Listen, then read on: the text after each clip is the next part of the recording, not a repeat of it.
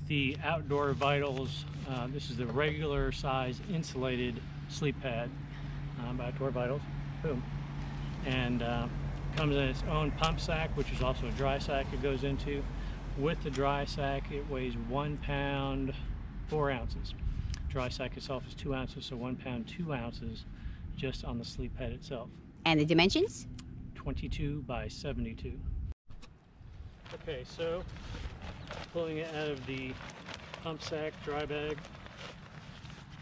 here, and this is the pump sack. Actually has a little velcroed end here that flops out for the attachment to pump it up. And this is the pad. That is got snaps on it, so you can snap two of them together. It's snapped together when you fold it up, kind of makes it easier.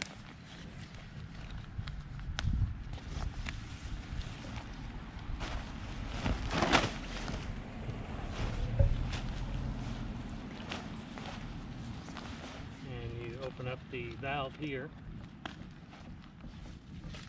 the valve connector on the pump sack.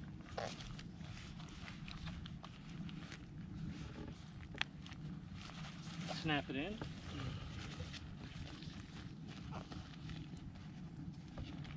And this is made so you can pump this up. The reason we use the sack is to keep the moisture and humidity out of the pad, especially being insulated. So it's a matter of just opening it up and blowing from about 10 to 12 inches away. Rolling the bag up. Pumping the air into it.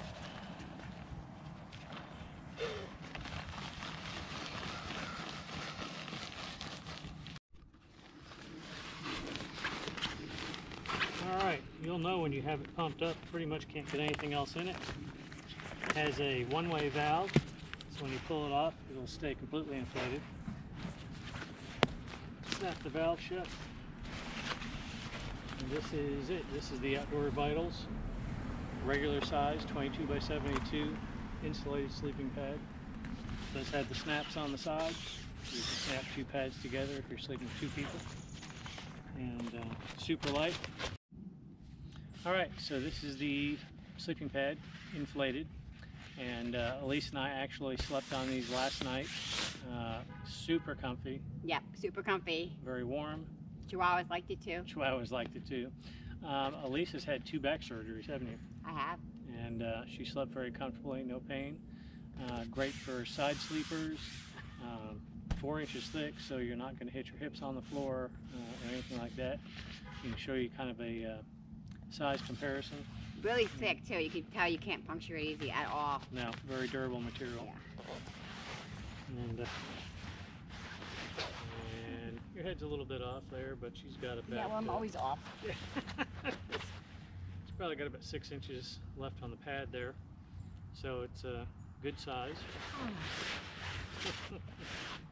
And she likes to sleep on her side, so there you go.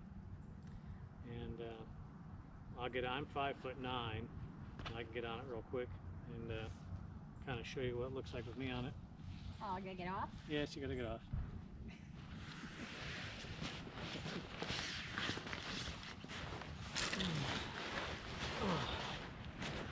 You're vertically challenged as well, a little bit. Again, I'm 5'9". Slept both of my back and my side last night in this. Our sleeping bags. Again, it's super comfortable. Not going to be hitting the ground. Not going to compress with your hips. Very impressed with these pads. If you're interested in buying one of these, outdoorvitals.com, and tell them we sent you.